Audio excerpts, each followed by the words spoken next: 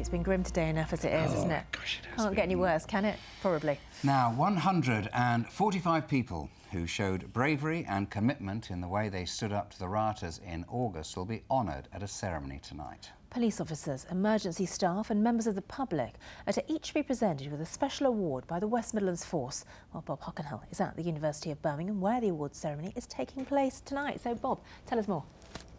Yes, welcome to the Great Hall at the University of Birmingham, Suzanne. And as you say, 145 people from all sorts of backgrounds will be honoured here tonight. Not just police officers and civilians who bore the full brunt of facing the rioters, but ordinary people who did simple acts such as keeping officers who were dealing with the disturbances fed and watered, right through to people who organised the clean-up of the streets in the aftermath.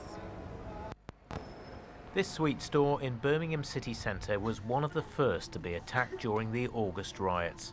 Manager Steve Ebanks was still inside as would-be looters tried to smash their way in.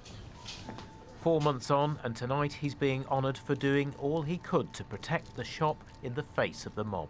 It's a bit of a surprise because I didn't feel that I'd done anything really brave. If it's there, I'll take it. It'd be nice to have go and meet other people that were involved in the riot and speak with them and get their views on what happened. Police officers and other emergency services faced an unprecedented onslaught of violence. WPC Donna Page was among officers who were confronted by around 60 rioters on this road.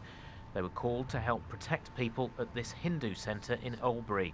I just saw a big lump of concrete coming straight for me.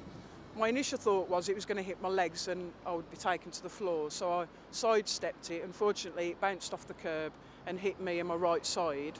It was obviously extremely painful, but I still had to protect myself and my colleagues from the ongoing threat at the time. Despite suffering a fractured rib, WPC Page was back on duty in less than 2 hours after hospital treatment. Tonight she'll get an award for her dedication. I'm honoured, really, because, as probably many officers will say, I was just doing my job, and that's what I felt. It was my job, it was my duty. The August riots brought out the worst in humanity, but tonight's award ceremony shows they also brought out the best. Well, with me now is the Chief Constable Chris Sims, who will be presenting the awards tonight. How were they actually decided upon? Who actually nominated these people?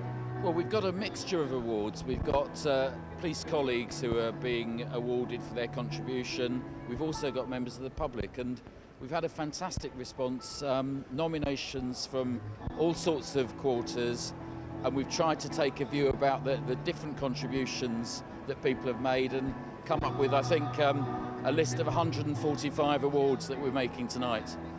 Of course, you didn't have to hold this. You're not legally obliged or anything, so why did you decide to do it?